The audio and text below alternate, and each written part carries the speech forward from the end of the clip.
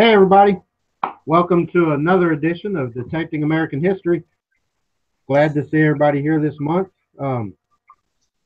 Yesterday we had last month's chat, but month in the new year, ready to and hopefully have fun doing it.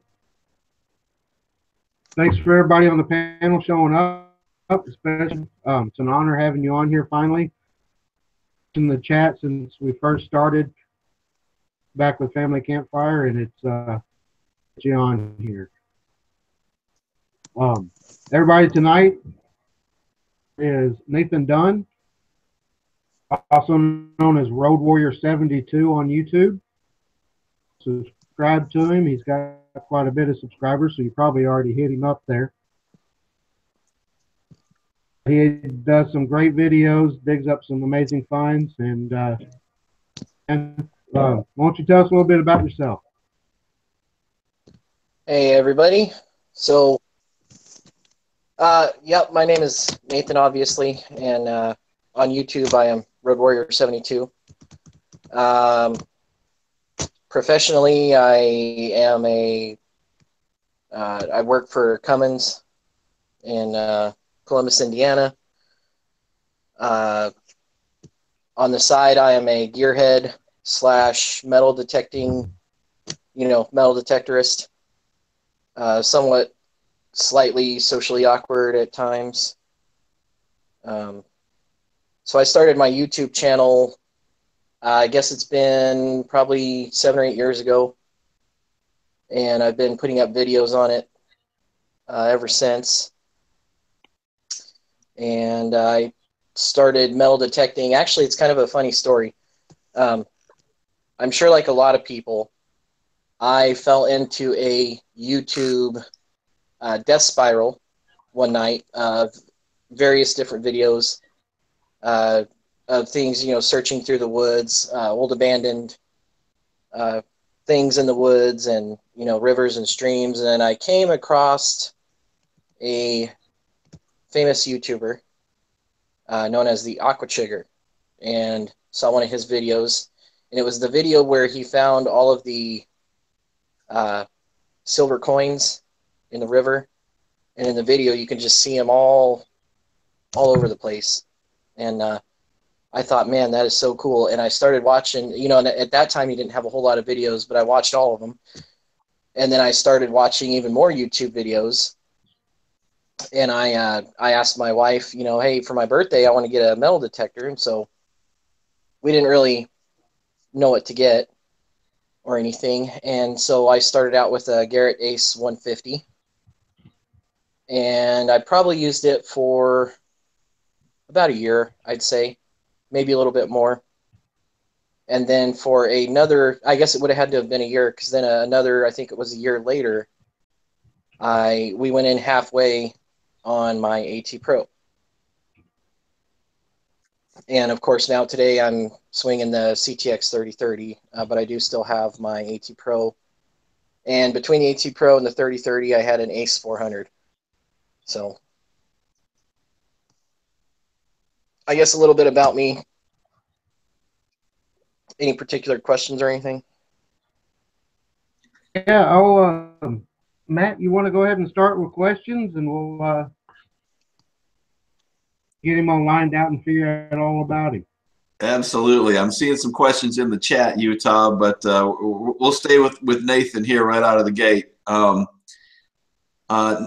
I want to know, obviously, a lot of folks are going to ask you what your favorite find is, and what kind of hunting you do and things like that. I'm going to go a little different route. I'm just going to ask you a few questions about what advice you might have for somebody getting into metal detecting. Listening to the story that you talked about, getting an Ace to start out with and getting the AT Pro and things like that, what advice would you have for a beginner getting into metal detecting? I think a lot of it depends on how big into it they want to get. This is my opinion. Is it going to be just kind of a weekend warrior thing? Is it something that they're really going to get into?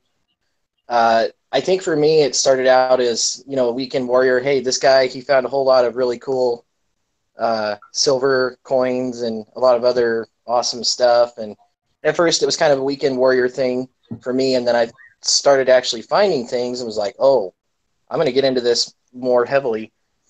So I think what your intentions are with it, what direction you want to go with it, and when it comes to the machine that you're going to use, what kind of budget you want to, go with. So How you're much saying, money you want to spend, and then that's kind of where your research on metal detectors starts.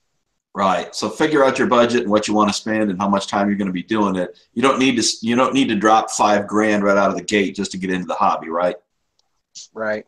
Okay. I also want to know, I want to ask you about your YouTube name, that Road Warrior 72. How'd you come up with that? So, obviously, Road Warrior is a Mad Max movie. It was the second one in the original Mad Max trilogy. I have always been into that movie series ever since I was a little kid. And when I was younger, I don't know, I'd say probably maybe like 12 or 13, somewhere in that area. My older brother, was kind of big into CB radios and that type of thing. And his CB handle was Road Warrior, but that was the one that I really wanted. So instead of Road Warrior, I did Mad Max as my CB handle. And then just as I grew up, I kind of took over the Road Warrior name as kind of like a second personality, and I don't know, just kind of a weird thing. 72 is the year of my Ford pickup. It's a 1972 Ranger XLTF 100. I have pictures of it on my Facebook. I have lots of videos on YouTube, some of my older videos of that pickup. So it was just kind of a mashing of, who I am. I wasn't even aware that they made a Ranger in 72. Was that like the first one that rolled off the lot? No. So I guess I would think that, so they did that body style of those pickups from 67 to 72. So I would say that the Ranger pickup kind of started in that body style.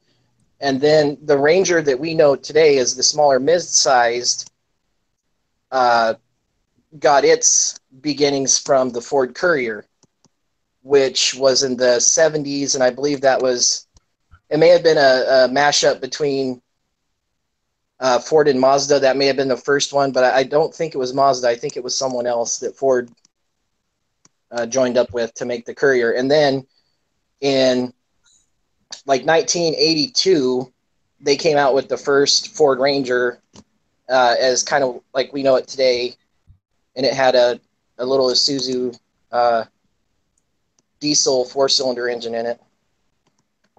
Yep, I remember those when they came out. I remember that for sure. As a big fan of Mad Max as well, I can appreciate the Road Warrior nickname, so I like that.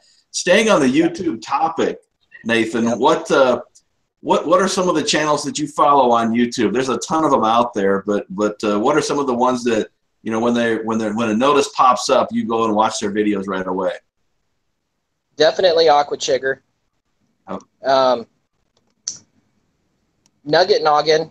I think Nugget Noggin was actually one of the first ones that I started following on YouTube, and I think he may have come after Aqua Chigger, but I know that those two came pretty close to each other. And obviously, by my shirt, Stealth Diggers, the Hoover Boys, some of the bigger guys, definitely Absolutely. Tarko Diggin'. That's a good channel. Jumping into my subscriptions, actually, because I don't entirely know. JD's Variety Channel was another one of the ones that I first started watching. One that I just recently started watching is Zach Bird's Adventure Hour. He's got some really good, funny videos. MD Gear, Gigmaster. Let's see, what are some of the other ones? Bird Dog. I know I'm subscribed to Tim's channel, but I can't remember the name of it right now. Digging. Yeah. And I know there's others. Yeah, there's a ton of them out there, like I said, but you and I have some very similar tastes when it comes to YouTube channels, that's for sure. Yeah. Utah, I will yield to the next panel member to ask some further questions. All right. I'm trying to get my unmuted there. Hear me okay? Yeah, I can hear you. I just don't see my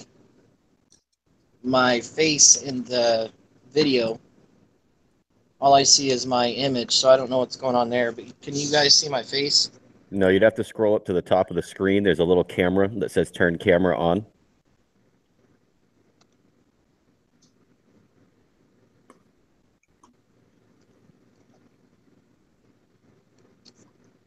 Yeah, Oh, I'm seeing technology. your truck image.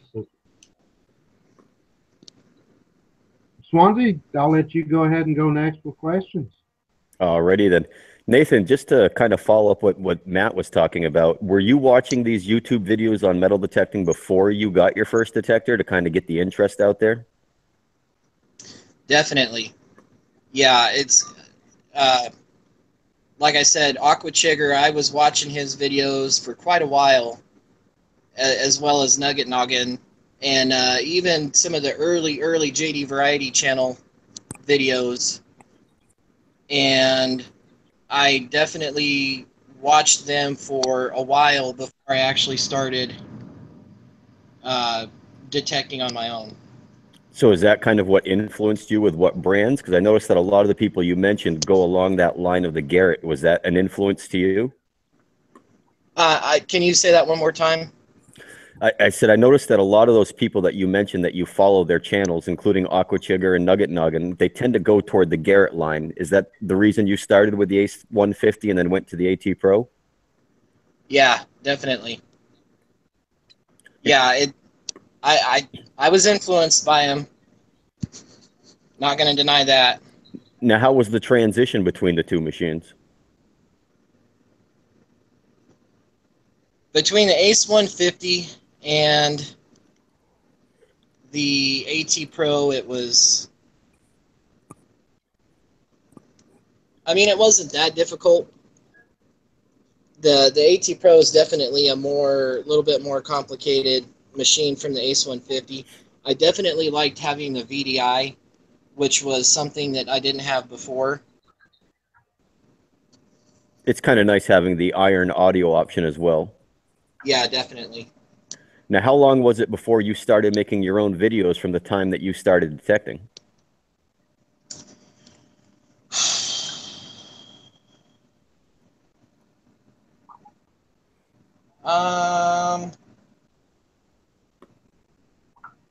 I think I was detecting for quite a while because I didn't start making videos until I had the AT Pro. And I don't have...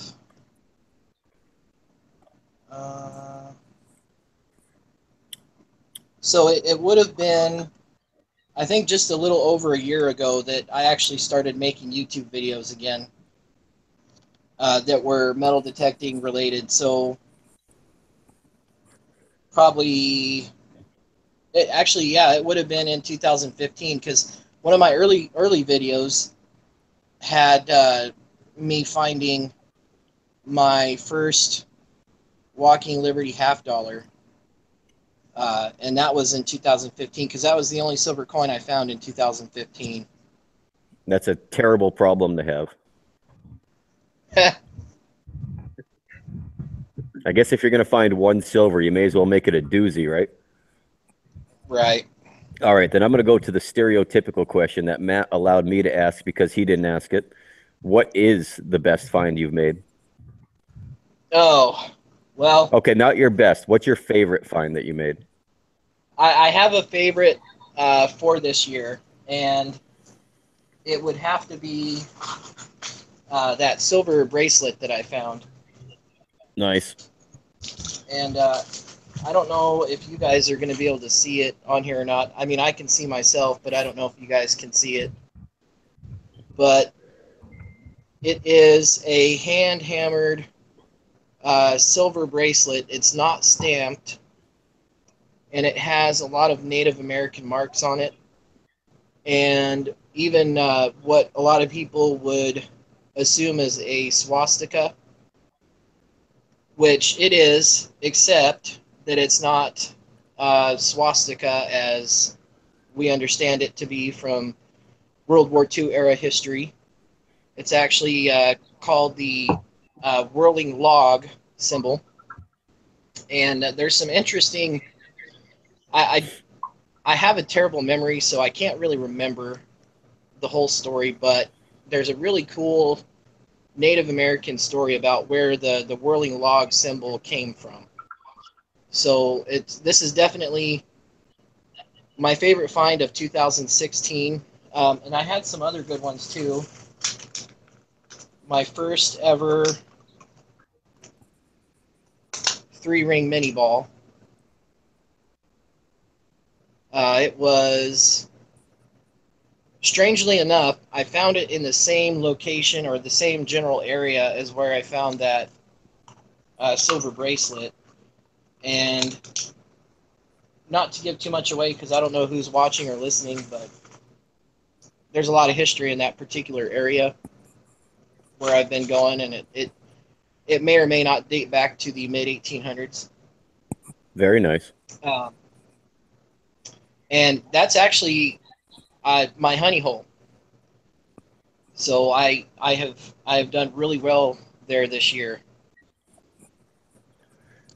Now back to your swastika symbol in the Native American. Doesn't that mean well-being?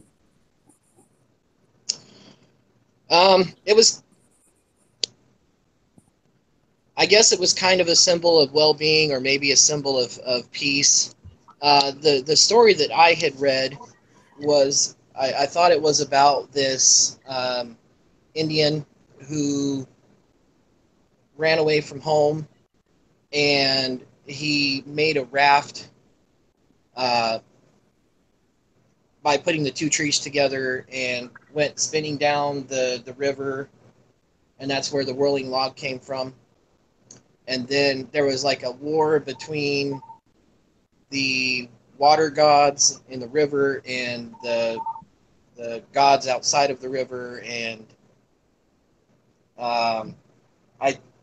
I don't remember all of this story, but it was really cool, and so I think it is kind of a symbol of peace. Now, my last question for you, Nathan, is what type of places do you dig? Are you a field digger? Are you a cellar hole digger? Or do you go to private permissions, parks, schools? What's your preference? I really don't have a particular preference per se. I'll dig anywhere I can. The only thing I haven't done yet is water detecting, be it river or beach. I do a lot of parks. For me, there's times when I feel like going and doing a door knock and getting a permission that way. And then there's times when I just want to go dig. And, you know, for those times when I just want to go dig, I'll go hit a local park or some other kind of public place. And when I know for sure that I want to find something, I'll usually do a door knock permission or something like that. Nice. All right, Utah. Well, I know you want to get into another topic tonight, so I'm going to cut off my questions there and throw the floor over to you. Hey Tim, I'm gonna have you ask questions next. Okay. Um, for everybody that don't know, apparently on your phone, you get the chat, but you can't get or the external chat. I have from Girls Rock Metal Detecting. She's actually messaged me a question that she wants to ask me. If I can get back to it here.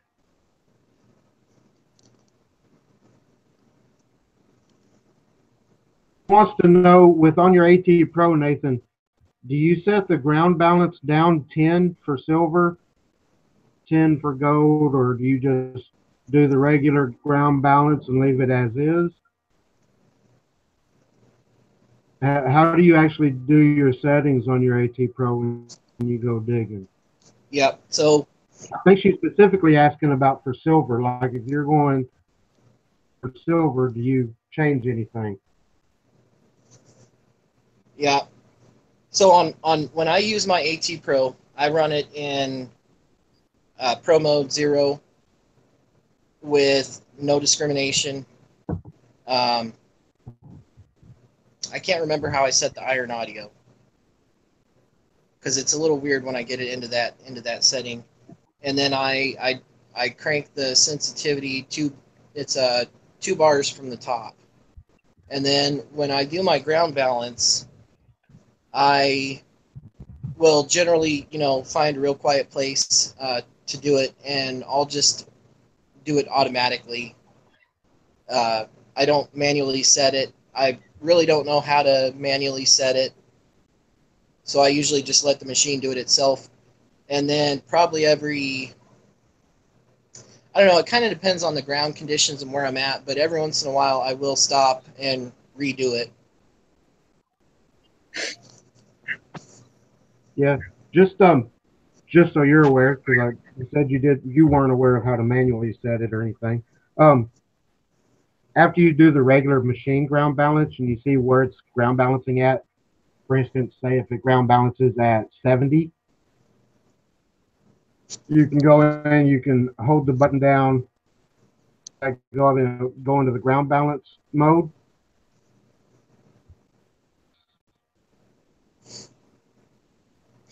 Sensitivity button, you press that down in the ground balance mode, and it'll actually manually change the so you can move that up or down from there. And then of course you just hit the ground balancing mode thing again, and it gets out of that, and that's what it's set at. I change it from where it automatically sets to whenever you ground balance.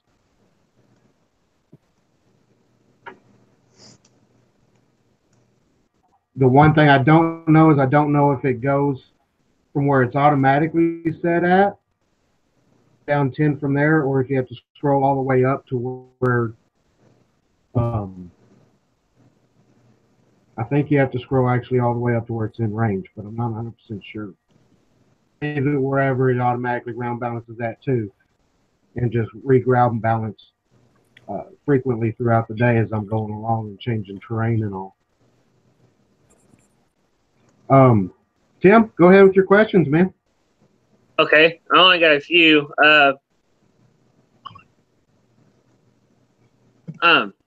Would you prefer? Do you prefer fields or yards more?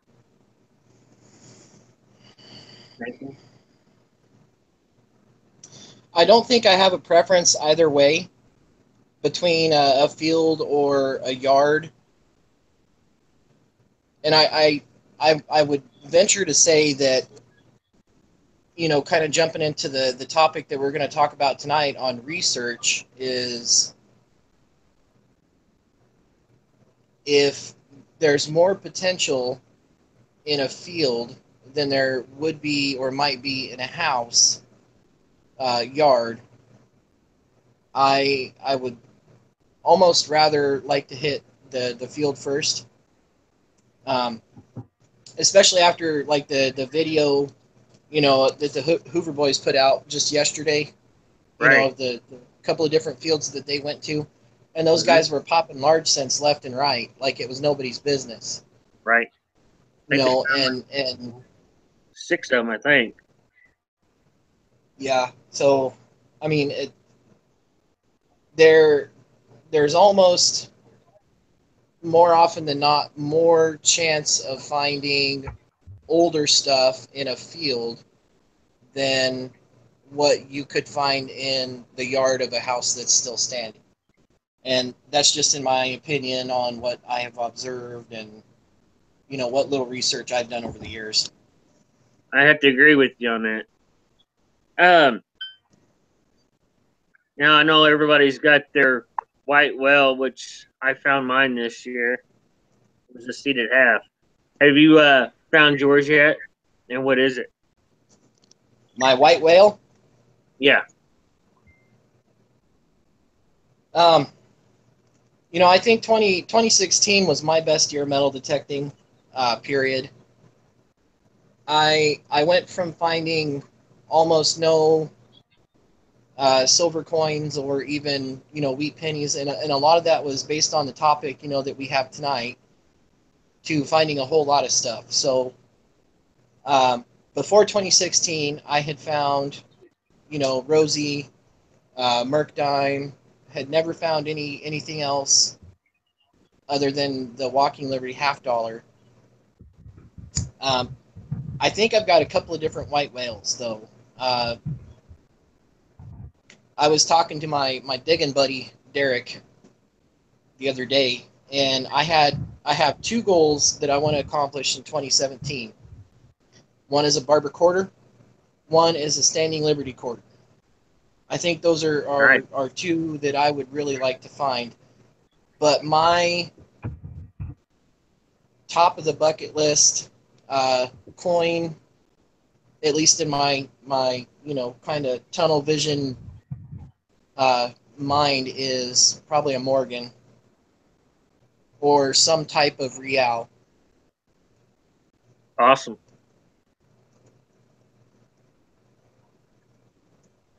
Well, that's about all I have, Utah. Real quick, I saw there was one question out in the chat, Tim, for you, asking if you got that bezel put on a necklace yet Yes, for Jeff. your Here. seated half that you found. Right here, Jeff. So, yes, it is, and you're wearing it. Yep. Also, Kimmy wanted to touch that she had heard that it gives better depth ringing for silver to take the ground balance down 10 notches or so after you automatically ground balances. It gives better on silver, but it also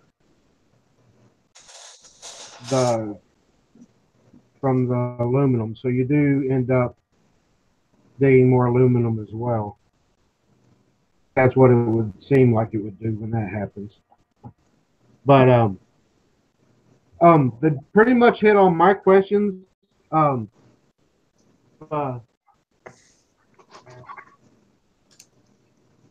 I do have one question for you. Is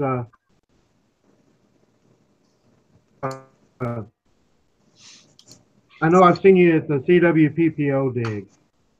You've been doing this for a few years. Are there other going to or bigger digs? If so, I mean, what's the funnest one for you? And alone, or with a buddy, or with a group, or what's your take on that? Yeah. So CWPPO 2015, I heard about. I heard about it the weekend that it was going on, and it was just down in Ohio, and I was, you know, kind of upset that I didn't know about it beforehand. I didn't get a go. So 2016, like I said, has been kind of a different year for me. I did get into some of the competition stuff. The first one that I did was the Southern Indiana Treasure Fest, and it's basically one of those deals where, you know, you pay to play, basically, but you know, it's like a seated hunt. So I did pretty good there. Came out. I definitely made my money back in the silver coins that I found. And then I did another dig. Awesome. I can't remember the name of it, but it was down in Ohio. I think the Silver City Treasure Seekers put it on, and I'm having a little bit of a brain block right now on the two brothers that run it, but that was good. And you know, those competition digs are pretty, they're pretty intense.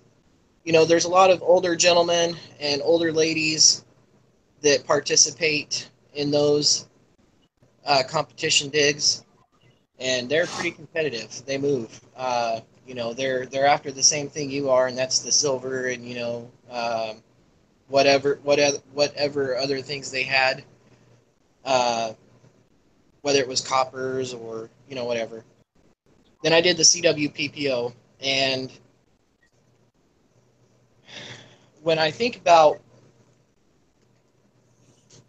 things like the CWPPO and the different treasure fests that I went to, there's a camaraderie there between all the people that go. They're going there, you know, because they all have a common interest. That common interest is metal detecting, and that common interest is also saving and preserving history. And there's also a brotherhood, you know, and Facebook and YouTube, they're kind of really unique in that you really feel like you know somebody, but you don't really know them. So you know them on Facebook and you know them in YouTube, and they seem like, you know, these really cool people. And I remember that, I think that was something that I told you, Utah, when we were down there. You know, you feel like you know everybody, but you don't know anyone. I think that was exactly what I said. And so going to those type of digs was especially cool for me because all these people that I felt like I knew, but I didn't really know, I was able to actually get to know. And every preconceived notion that I had about all the people was right. You know, all a bunch of really good, honest, genuine people that were there to have a good time. They were there to recover history and preserve history, and they were there to have a good time. It's absolutely amazing to me. Now, first year that I went to CWPPO, it was for me on some of the perceptions I had of people totally different than how they really were. Those weeded themselves out, and we the second year actually a much better in because there was a lot less headaches to worry about. Yeah. And a lot of that is majority versus minority. You're going to have the majority of the people are actually there for the reason that the event was set up. And then you have the minority of people who were there for their own intentions, you know, or whatever their reasons were. And yeah, usually those people that are not there for the right reasons get weeded out. Yeah. And but yeah, it was great. I fully loved meeting everybody. Everybody that I talked to on Facebook, and been actually getting to meet them and it was no different with you, man. Once I realized who you were, I was blown away. I was like, oh my God, you know, there's another mark off of my bucket list because yeah, he has a bucket list of finds. Mine are that I want to talk to and meet in person and dig with, and right, another check off my bucket list. So yeah, and Utah wasn't going apparently, and I was kind of bummed about that. And then I show up, and there's this guy in the register line, and I'm like, that looks like Utah, but I didn't want to say anything because, you know, people I knew that I didn't really know, kind of thing. And then someone said, yeah, that's Utah over there. And I'm like, oh, you're kidding me. So that guy did show up. You know, it came up at the last minute. There was the best way I can put it is there was an angel out there that it wouldn't be the same if I wasn't there, and they really wanted me there. So buying me a plane ticket to be able to get up there would have been possible. Going until about maybe 2 weeks beforehand. Out that yes, me a ticket and that I was going to be able to go. I told a lot of people that I wasn't going to be able to make it because I wasn't. You know what? Just keep it on the down low that I'm showing up because I want to surprise the heck out of these people. And Yeah. actually, where I mean, there was a David Perdue in the hotel we were staying at. Me and Tim's daughter started walking down the hallway towards David Perdue, and he thought he was seeing ghosts there for a minute. He didn't realize, he just totally stopped and his jaw dropped, and he's like, Yep. "What's coming? What the heck?" It was amazing. So yeah, I had to pull a little trick on people once I found out I was going. Yep. I heard everybody was kinda like waiting for you to fall down, though. Yeah, they were waiting. I think there was a few that were watching from, just waiting for that to happen. But it's kind of like tonight, I joke around with people on Facebook a lot, like Dave Edinger. Joking around the other day about hair, and he said, at least his isn't receding from his face like mine. So I have the Dave Edinger hair tonight. I said, well, on the chat, I'll show you who has hair. Speaking of which, I do have to get rid of because it's back out of me. Yeah, got rid of the hair. It's like mine. Yeah, exactly. Except I shave mine. I actually make it that way. Little high. But yeah, it's a lot of fun to joke around people. If you can't joke around, there's no sense in being there. So do you prefer going hunting by yourself, or do you prefer going hunting in a group or with a buddy, or? Well, I've got a guy that I actually go with pretty regularly. And at first, I don't know. So I guess a couple years ago, I would have told you I like to go alone because it's kind of my therapy session. And, I don't really want people talking to me or, asking me a bunch of questions or whatever. And then I started going with my buddy Derek. And actually now I do kind of like going with people because not only do you get to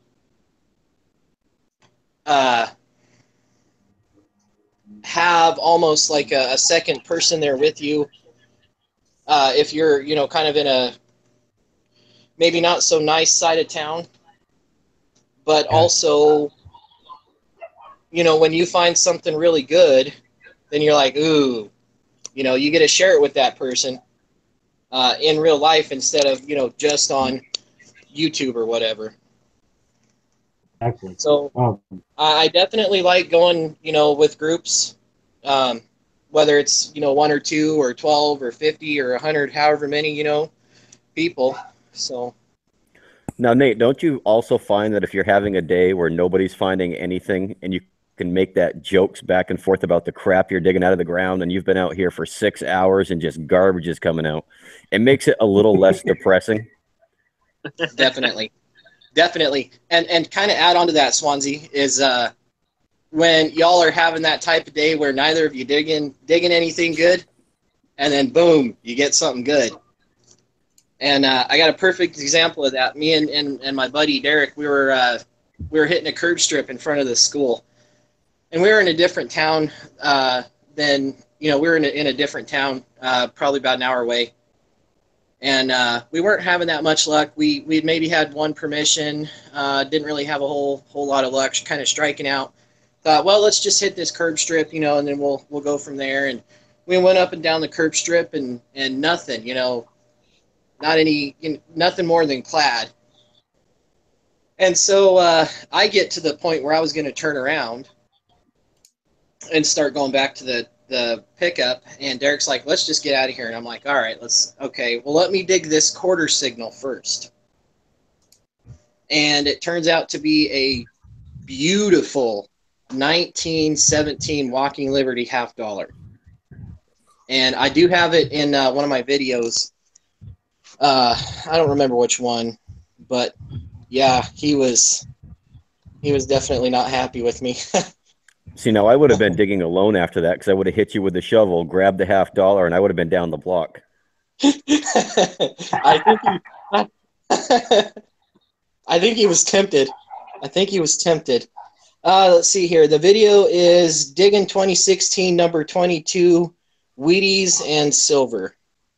And I do have as my picture for the video there, I have that $50. But yeah, it was just it was Yeah. So that type of thing, when you're with someone else and he's done it to me probably more times than I've done it to him, where he's found something really cool and I just, I kept getting crap. There was another time we went to another town about an hour away. Actually, well, anyway, it doesn't matter.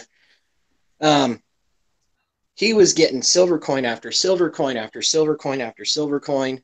He ended up with 9 silver dimes that day, dimes and quarters. And I was so pissed because the only thing that I could find were wheat pennies that day. And finally, like right as the sun was going down, I finally had this real shallow silver tone. And I was like, oh, this better not be another stupid clad dime, So I dug it. Sure enough, it was a rosy. So you know what I did? I rubbed the hell out of that rosy. So, Yeah. But he got 9, I got... I went up to dig with Tim. What put me off on digging with people is when I go up there with Tim, we'll go out and there's an old historic park in one of the towns that, has been there since the 1700s. So we go out there to hit this park. We would get mentally handicapped people coming up and asking us questions. Tim would send them over to me and go, well, he's the expert about it. You can go ask him. So walking from Tim over to me, and then next thing you know, I'm there for 30 minutes trying to explain every little detail. Hey, thanks a bunch, Tim. Thanks. No Appreciate it. Hey, Utah, I don't mean to break in here, but can you try and resend me the link? I think I've fixed my webcam. But the link that you sent me before is not working. Let me see. I'm getting an error from it. Actually, if you I think if you right click or click anywhere on the picture, right click anywhere on the picture, reload, it'll reload you up in here. But I will send it to you just in case that doesn't work and it boots you out. Yeah, it's telling me forbidden. Oh, okay. Let me see if I can. Yeah, sorry about that. I mean, I want people to be able to see what I look like, and I mean, Swansea may not like that so much, but let me see if I can send it from this computer. All right, I want to move on to our discussion topic, which is research. I know everybody does their own different research methods and all. Historic aerials, mentions, of course, Google Earth. I love Google Earth, by the way. Amazing tool, the way you can overlay old maps onto it. Personally, there are a few other things that I do. I don't use historic aerials so much, especially in this part of the country in Texas. Didn't have aerial shots of the places before 1950. Historic aerial photos are all going to be from the 50s to modern day, and yeah, that's all well and good, but that's not old enough for me. I want um, looking at the old topo maps and the old from works, and I overlay them onto Google instead of historic aerials. To me, the best research that I could ever do, think that anybody could ever do, is talking to those in town. I mean, if you go out somewhere and you know some of the people, and or you even see an old farmer out in his field walking around, asking about the history of the area, I know a lot more than anything is written. 80-year-old farmer still has his wits about him, exactly where everything was. I mean, and that's just me. That's how I do it. That you can go to and find out the different history and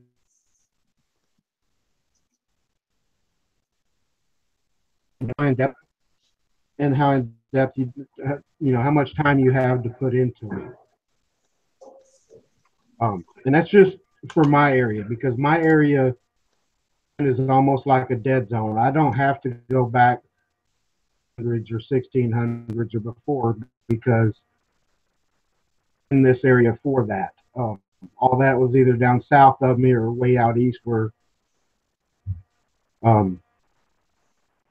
you know, it's pretty much a dead zone. We had some Indian activity, and that was about it up until. But to take over on the research aspect and give your insights and some of your secrets, while I send him this link. I'm sorry, Utah, you're cutting in and out. Did you ask me?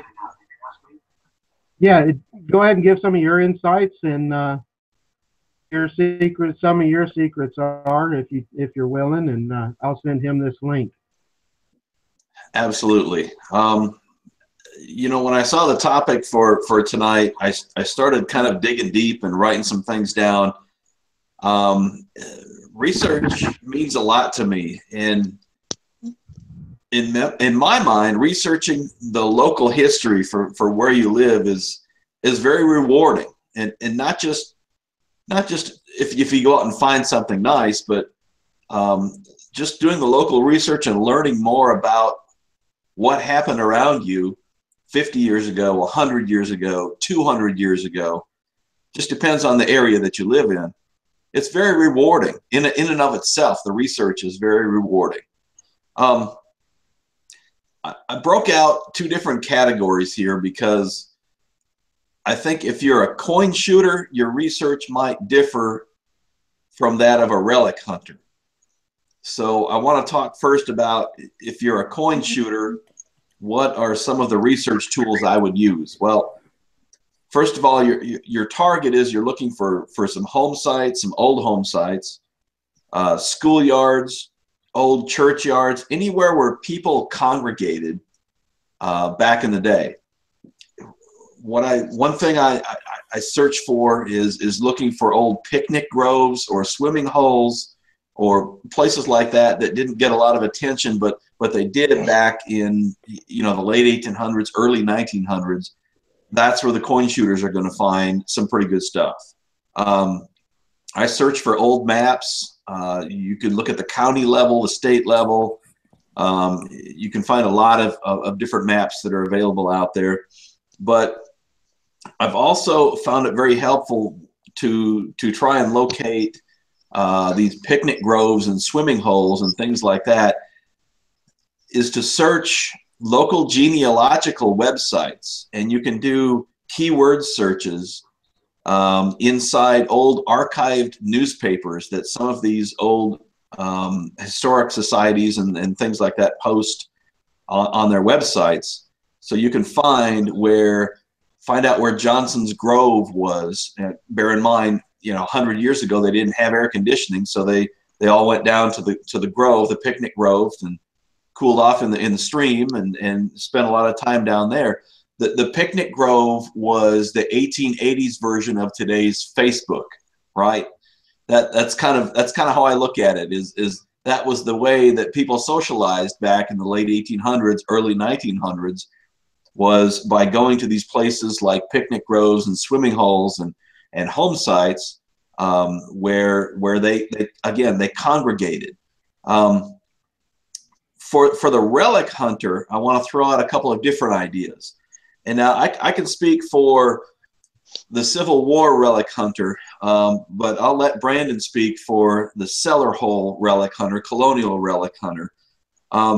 Obviously, battlegrounds and battle sites and things like that get a lot of attention, and a lot of those areas are off limits to metal detecting. But bear in mind that those troops and people that were involved in those conflicts had to spend the night somewhere. They had to camp somewhere nearby. So do your research based on where they may have spent their time on those travel routes, the old plantation sites, things like that. Home sites are 90% of the Civil War era buttons I have found have come from home sites. So find those old home sites that were there in the 1860s. Obviously, they're probably not there today.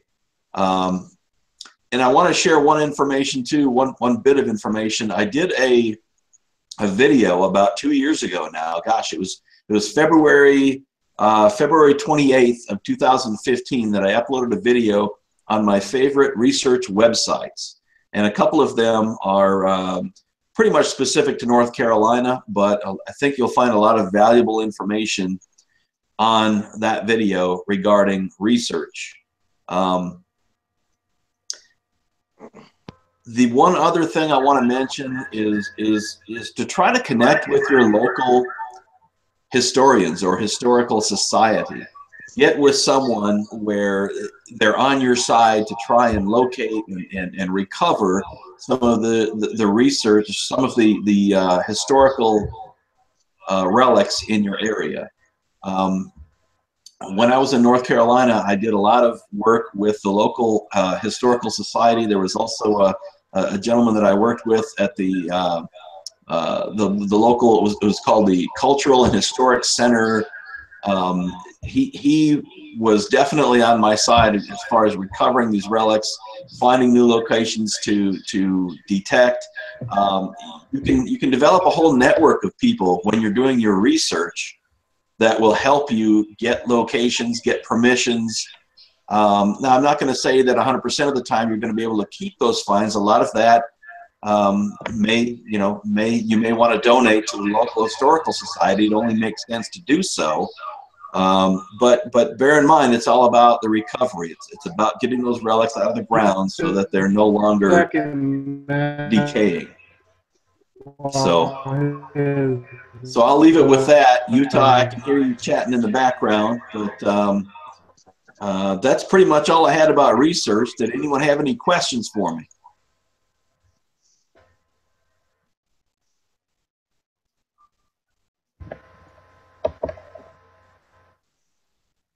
I have a question for you, Matt. Go ahead. So when you're talking about where they have to encamp somewhere, do you guys exclusively, well, not exclusively, do you guys also take into consideration river routes? Because they had to have access to water like what we do up here. Yeah, great question. And this might tie into some of your research too, Brandon, but whenever I encounter a new property, if I get permission to detect on a new property, I'm looking for high ground near fresh water, because that's where the first residents of that area would have located. Regardless of whether or not it's Civil War relics I'm looking for or colonial relics, I'm looking for high ground near fresh water, a freshwater resource, whether that's a lake, a creek, a stream, a river, a spring, a natural spring. Anywhere you can find high ground near a freshwater source is a great place to start detecting. Now, how about where you live? Do you guys have access in your local libraries to older town maps that may not be online maps? Like up here, we have hand-drawn maps that you can't even take out of the library. Of course, they're 1700, early 1800s that were somebody drew where the old property lines used to be, where the old rivers used to be. Do you guys have access to anything like that? That's a great question. It just varies from location to location. When I was in North Carolina, the University of North Carolina had a lot of things scanned in online. They had overlay maps. They had several different years that you could choose from. It was very interactive and extremely helpful. Georgia, I have not found that to be quite the case. It's been very difficult for me to locate those older maps. I have worked somewhat at the local level in locating, and again, I'm looking at newspapers from the early 1900s that might tell us where those picnic groves are and things like that. But when it comes to the Civil War relic items, I'm looking at maps that are more on the national level. I'm looking at, for instance, I'm obviously working that Sherman's March to the Sea. So I'm looking for maps that might show where exactly those troops went, where those campsites might be located, and then looking for permissions from there.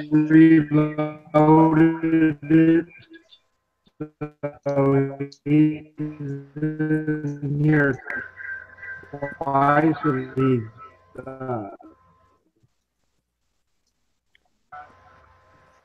I can't tell if Utah is talking or playing an organ. on that, so Yeah, Utah's breaking up really bad. He might have to log out and log back in. I can't understand anything he's saying. Yeah, me either.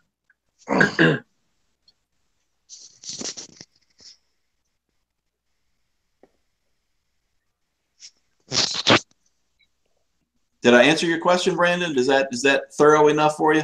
Yeah, you did, Matt. I think that it really hits on a good thing too, is, the public maps, to me, I know is limited access to us. I mean, there's not a lot of maps that would date back to the town or even the state that I live in, for example. Right. Most of the research we have to do has to go in the older books. Like I said, the hand-drawn maps, maybe even some, you can get into our local library and there's people that were around during the Revolutionary time that had written journals, even, for example. And that's what brings up, like you said, the swimming holes, the picnic groves. You can get where Old Man Johnson had this spot on his property where people used to gather and go swimming.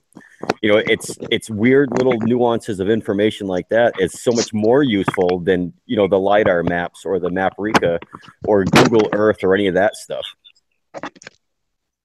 Yeah, I agree. And I will say this too, that the best research you can do sometimes is getting permission to hunt a large parcel of land and just putting your coil to the soil and getting out there and seeing what's out there. Hunt those high points, those ridges, hunt near the water, find out what was there. You just never know until you get out there and start detecting. Sometimes those maps are way off.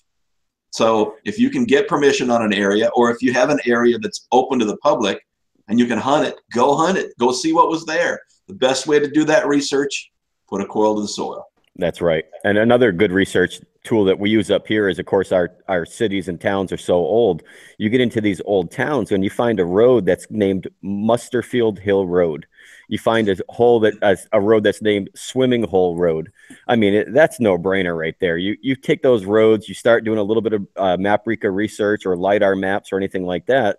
It's very obvious that something was going on there. And most of the muster fields up where we live are usually on public land where you don't really need permission, but you can walk into your town hall, look at the tax maps and see if it is public land, if it's conservation land, or even see if it's on somebody's public land that you can easily knock on the door for.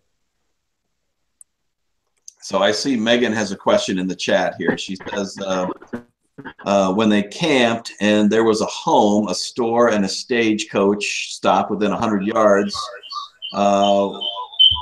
with a well that everyone used, where would they stay? That's a great question. Again, I would suggest put the coil to the soil and go look for it. Obviously, they're going to stay near that water source. That water source is everything to those soldiers back then. I know Megan lives on some property, or lives very near some property, where there were a heck of a lot of Union soldiers camped at one point. And you never get it all, Megan. You never get it all. So get back in there, check those spots that you haven't been to before, check those spots that you have hunted before, because you know, things change, conditions change, and you'd be amazed at what comes out. And change your ground orientation. If you're used to hunting north to south, try it east to west, or northeast to southwest, or south north, you know, go the opposite directions.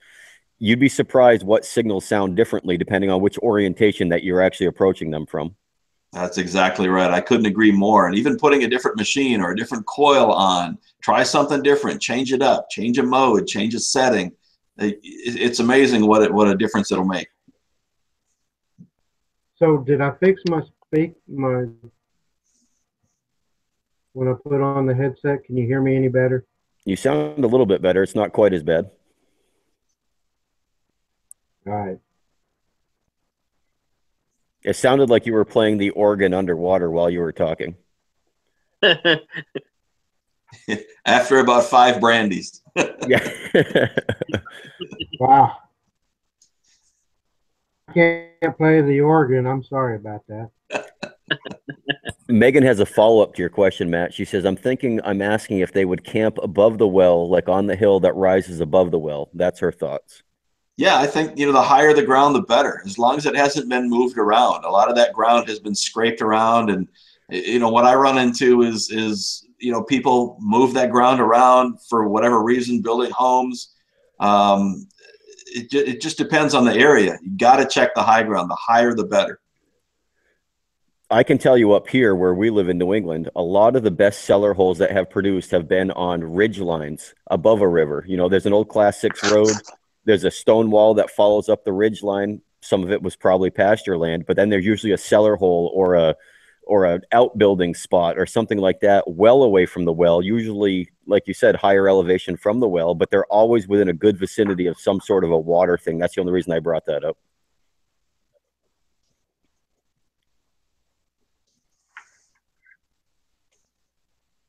Okay, Utah, my time has expired. I will yield to the next person on the panel. Go for it, Swansea. I think I touched along most of it with Matt right there, but yeah, I mean, a lot of what I do for research is a lot of map overlays. I mean, I can take Google Earth and go to Maprica or a system called LIDAR, LIDAR. There's not a lot of it in a lot of states. Every state has their own individual setup. So it's really tough to know if your state has it because it's not a universal website, but it does have some good information. These are radar images that take out trees, for example. There's no canopy, there's no foliage.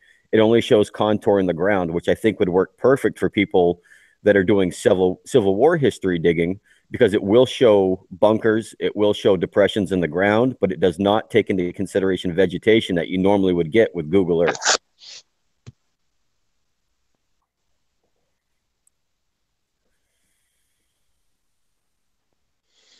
Hey, Nathan, are you still in here? Yeah, I'm still here. Okay. Camera, man. I mean, I know you're trying like heck to fix it, but I wouldn't worry about it. All right. There's definitely. Oh, go ahead. I was just going to touch on what Swansea was saying that if I don't get to play with very much because there's not any of that. So,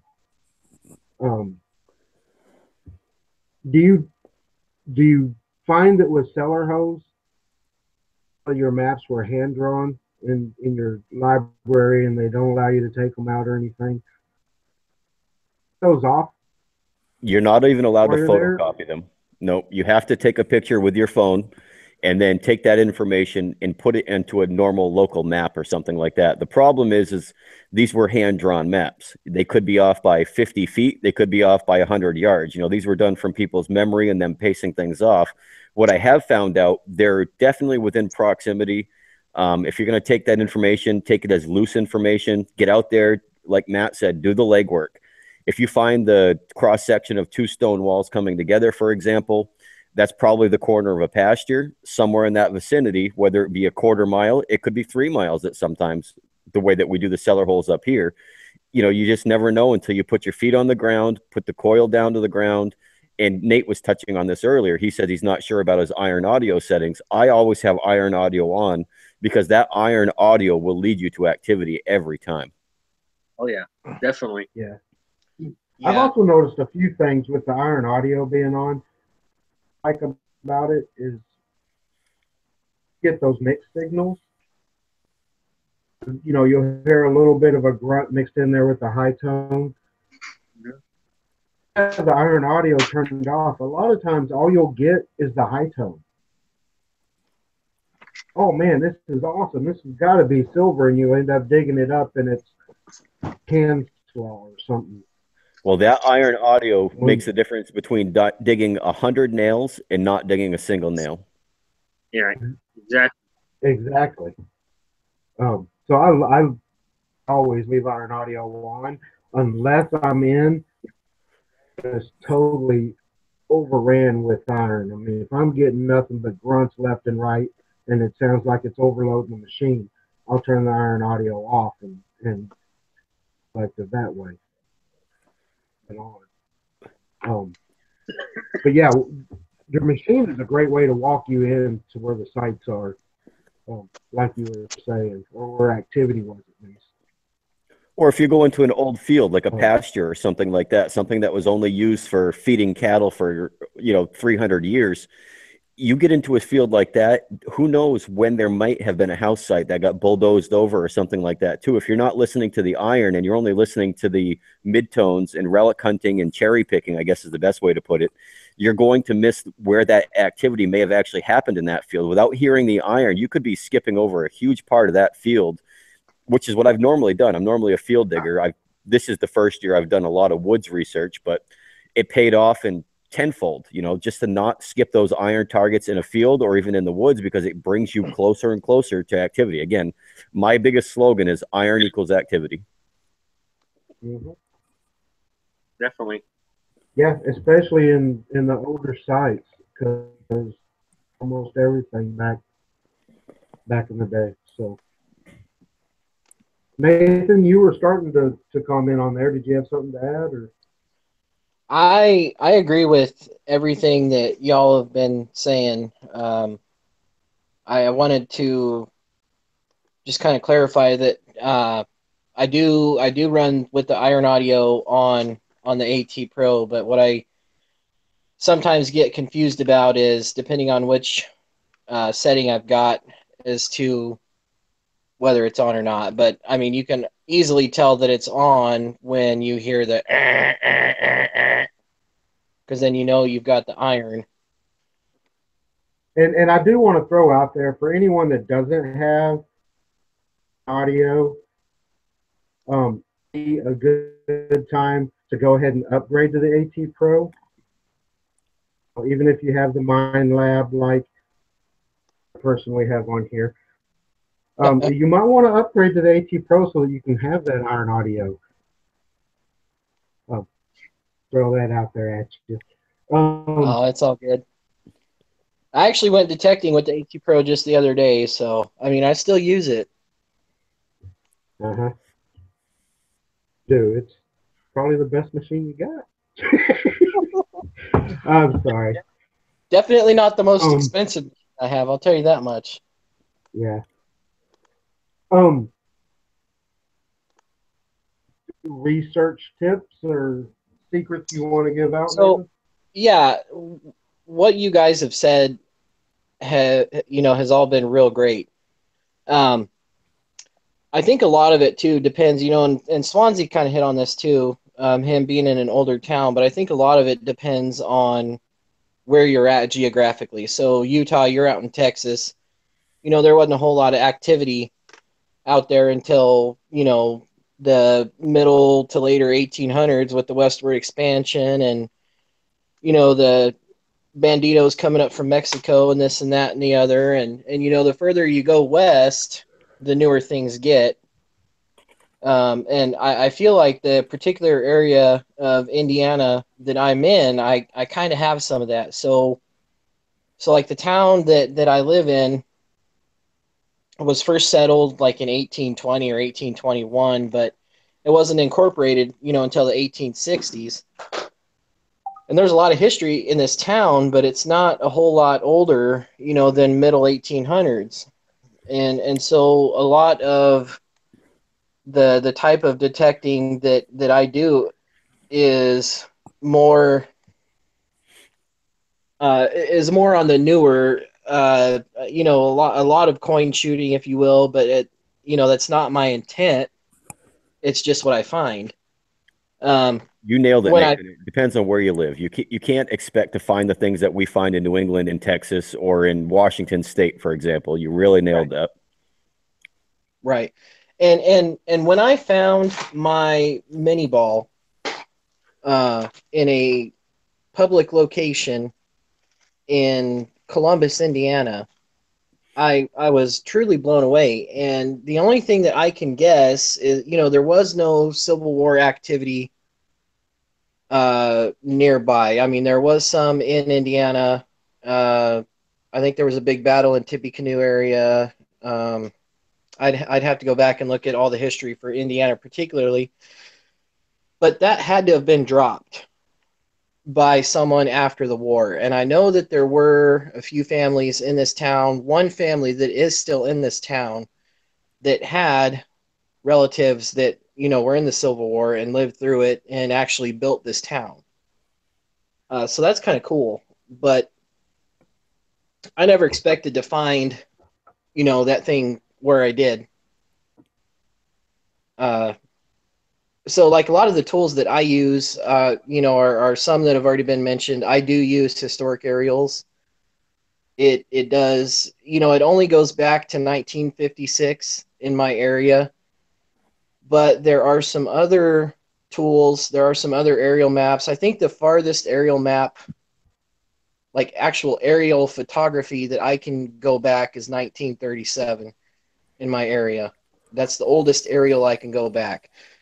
But there are lots of maps that you can get from the library. And there's even some that I could download they've scanned into computers, and you can go to the library and with your USB device and download it. And you've got these old, I can't remember what the maps are called.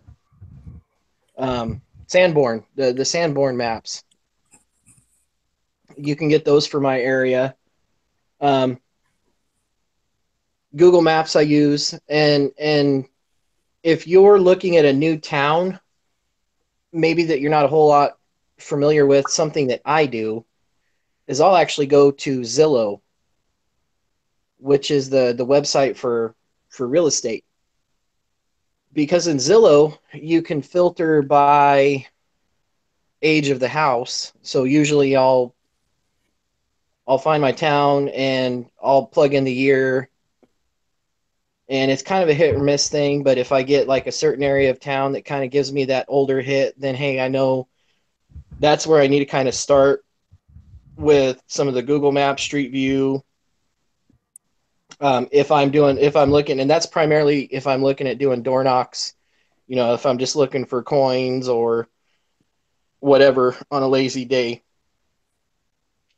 There's other tools that I don't necessarily want to name, but they're good at giving other historical locations.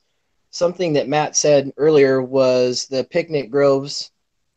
That's something that we like to try to research, and my detecting buddy has probably done more of that than me, and I think that's what he was into before him and I started going together.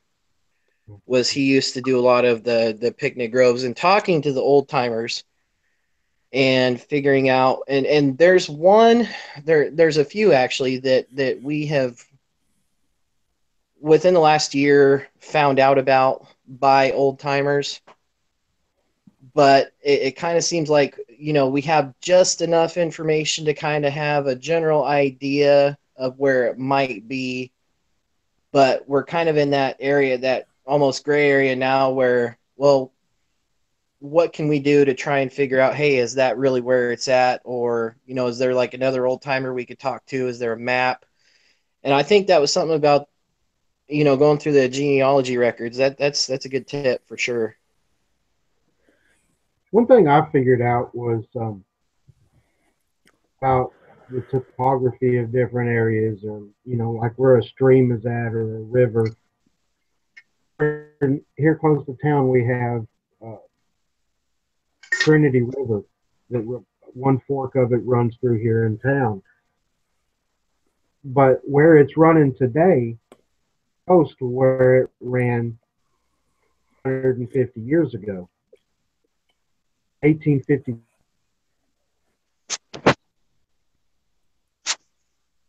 As it is now. We're doing some research. Time as the town grew, they rerouted the river, the fork of the river, different areas to create different floods. But they do that a lot out. I didn't realize this, but they do that a lot out in the fields too, or out in the rural areas. A lot of times, we'll try to get started around their fields so that they have perfect square or perfect size, and they can reroute that creek around the edge of it. Well, Mother They Nature do does that, it and too. then, yeah, but then over time it'll move gradually, and it just keeps moving. And then, of course, mankind having its influence on the earth changes it even more. But guy that was like, oh yeah, you know, on this map there was an old house that used to be about 100 yards from the river over here. Well, but now that old house is under the river at that particular section. You know, so you got to be careful with talking to the old timers. Use landmarks to locate things, and those landmarks change throughout time. If they were a kid and 5 years old, it may have been in one area, but it may have moved 100 or 200 yards years since then. Well, the same thing happens up here with our Class 6 road. Just something You know, our to keep in the back of your mind. You have to remember. Exactly. You got to take those maps with a grain of salt. Use it as a reference point. But again, you know, like you said, with the rivers or the waterways or the streams with the farmers, the roads a lot of times change too based on land development. You know, if they went in and logged the place, they may have rerouted that road 30 to 40 yards to the right or to the left. You know, they went for the path of least resistance, of course.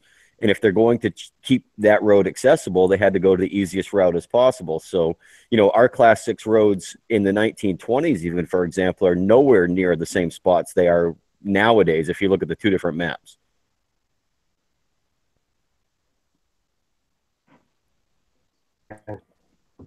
It's just, it floors me in some cases, like we've actually diverted the topography of places. I mean, you don't think about it unless you're this. You don't think about how much it's actually changed. I mean, I'd have never guessed that this fork of the river used to be 1.5 miles from where it is now. I mean, that's from where it was.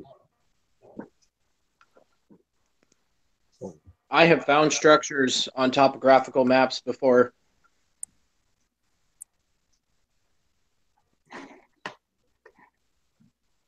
Yeah, I got lucky. There was a friend of mine that solar hole that he had heard about, found, but his brother had since passed. He wanted to be able to go out and detect around it. So he gave me the general area and put it on Google Earth.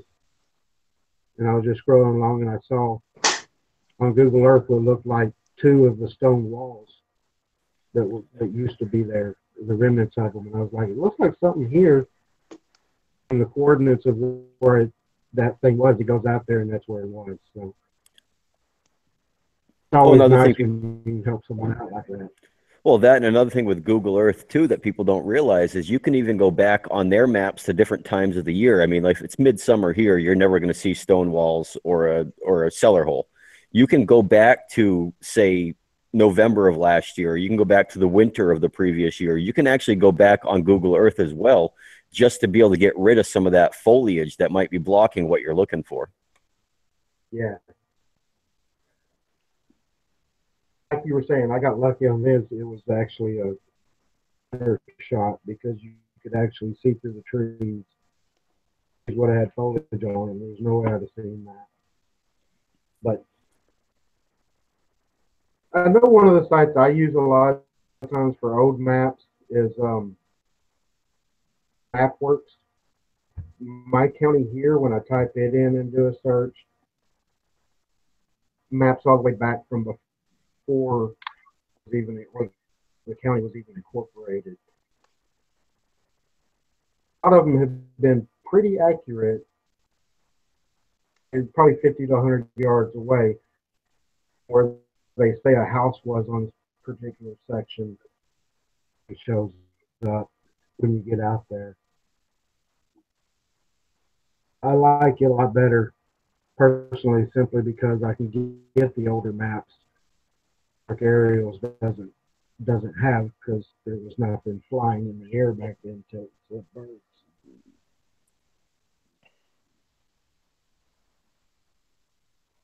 Trying to also read this on the chat here to see if there's.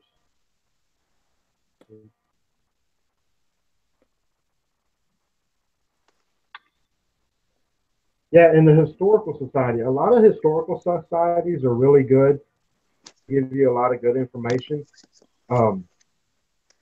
The one thing you have to be careful of, into an area like I'm in, the towns and counties around here that their historical societies about history, about anything that happened or where anything was in the historical society for, is for political, you know, prominations of saying, oh, look what I'm a member of. I'm a member of the historical society here. It's something else to add to their resume. So most of them around here are not real historical societies, and that's very unfortunate. And I can say the same thing with ours, Utah. I know it's a great resource for a lot of people. It all depends on where you live. I know our historical society here is not prone to give out good information on an old town history about where locations were. They'll talk about, you know, if something was first created here or where the old factories were or something like that. You know, that's good local information to have. My take on the historical society is if you want to give back to your community and you want to give a donation to put into one, you can never donate that item. You have to lend it to them, because if they decide to take it off display, it sits in a basement in a box and it's never seen again. If it's lent to the historical society, they have to contact you by law when they take it off of display, and then you can put it back in your own personal display. That way it's never really lost again. Exactly. Or sold. I mean, there was one small town here that found their historical society. They actually sold all the relics and stuff they had. If it's a donated item, they have the right to sell it. Yeah, they literally eBayed everything, and it just, I was like, oh man. Yeah. I couldn't believe that they did that, but yeah.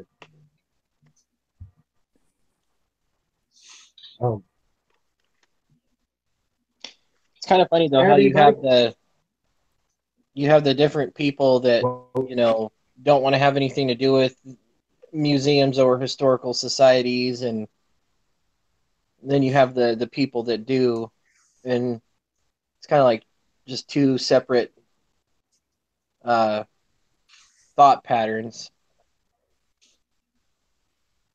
Yeah, it's mind-blowing, to be honest with you, Nathan. It doesn't make any sense why, you know, one state's historical societies are about preserving the history for their community, and then the next one's all about, I hate to say it, but profit. And like Utah was saying, it's all about status.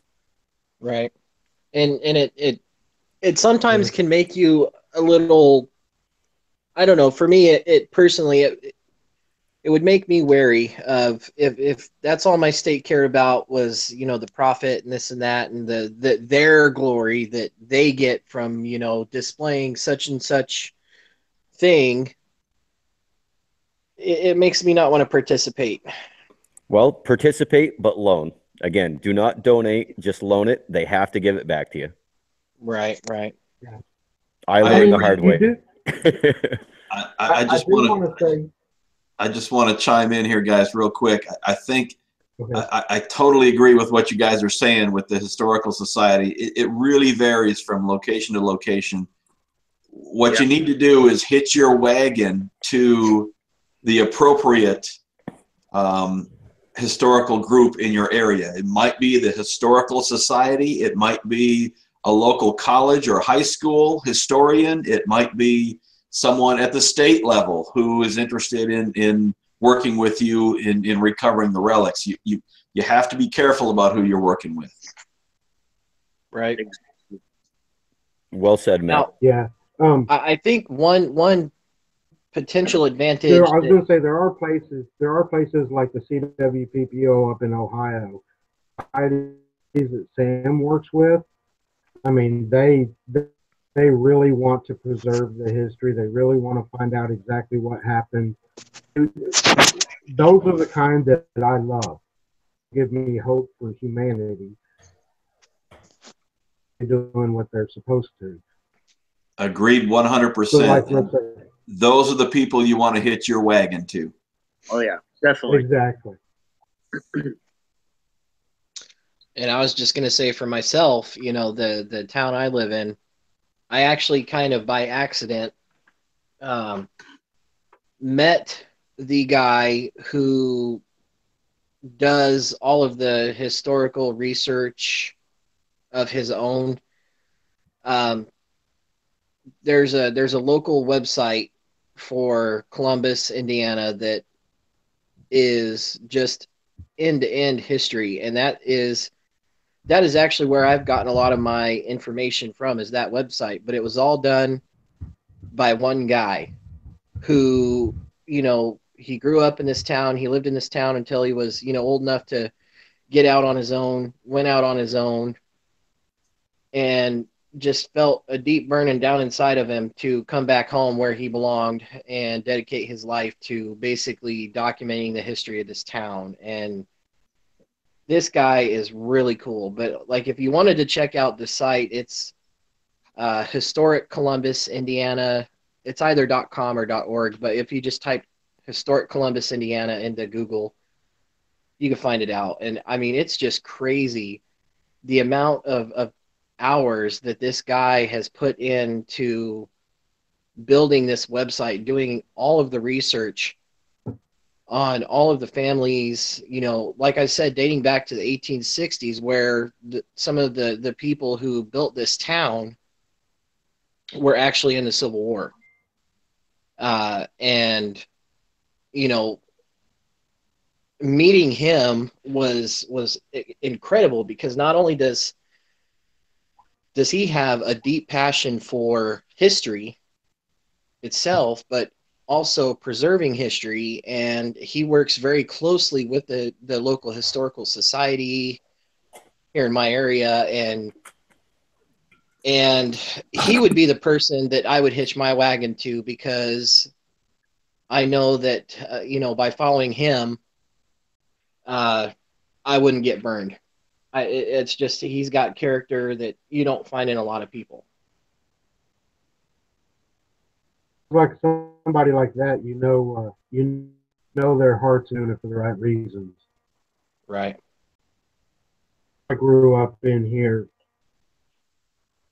They had a historical society, political reasons. They said that they would, you know, I went by the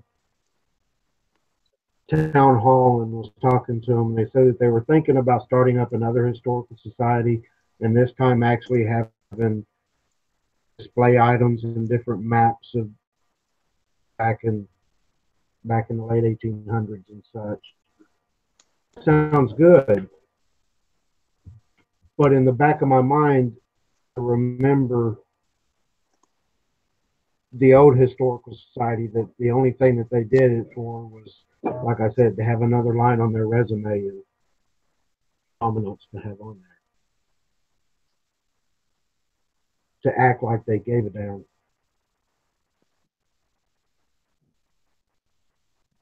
And you know, for my area, Utah, I don't think that there was anything documented the way that it is today before this guy started doing that website. You know, they've got stuff at the library and, you know, all the books and stuff, but to have something as easily available for just anyone, none of that existed until this guy did what he did, and he did closely work with the Historical Society on it. And I Yeah. I think I Like I want said, it sounds to, like you got a good you follow there. I do. The only problem is there's there's not really a whole lot of old stuff left. You know, this town, it was incorporated in like 1864, 1865, something like that.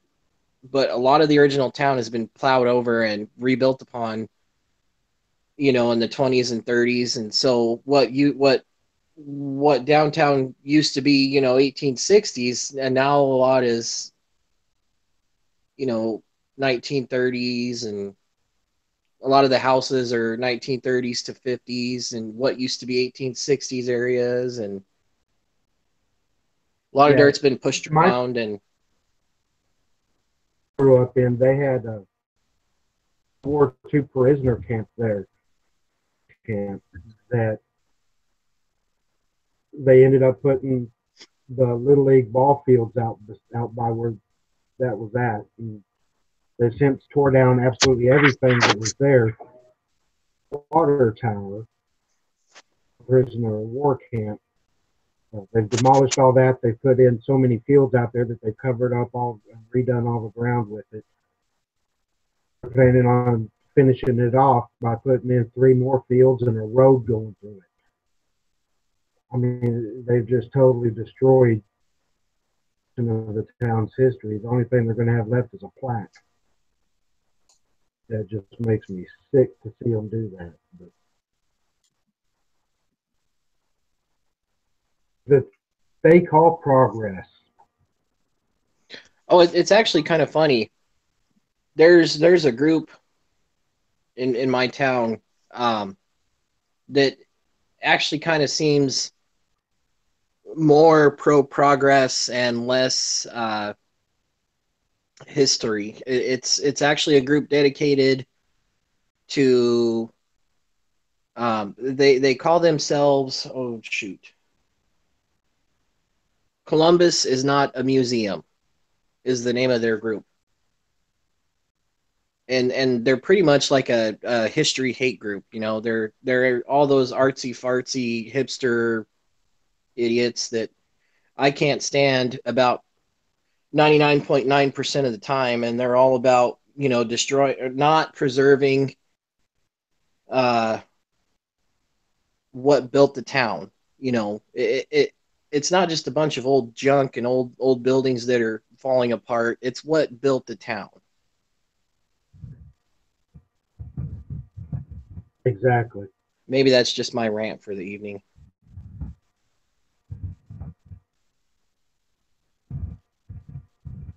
It's going over an hour and a half now, so I'm going to go ahead and wrap it up.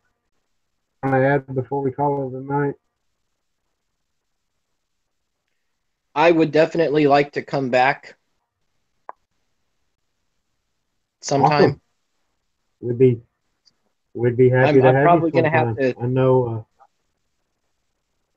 I'm definitely going to have to figure out my technology issue. It's kind of funny. I work on computers all day, every day at work, but I can't seem to figure out why my webcam won't work. Like I said, the webcam's no big deal as long as we get the. That's what it's about. Coming on, man. It's been an honor having you. It'll be an honor to have you back sometime. Heck yeah. Next month, we do have that's tentatively lined up, but I'm not going to put that out until it's 100% because I don't want to tie them down just yet. Next month is going to be an incredible episode again. I don't know yet what the topic's going to be. And on our Facebook group, go ahead and join over there. It's Detecting American History. And that's usually where topic for the month at.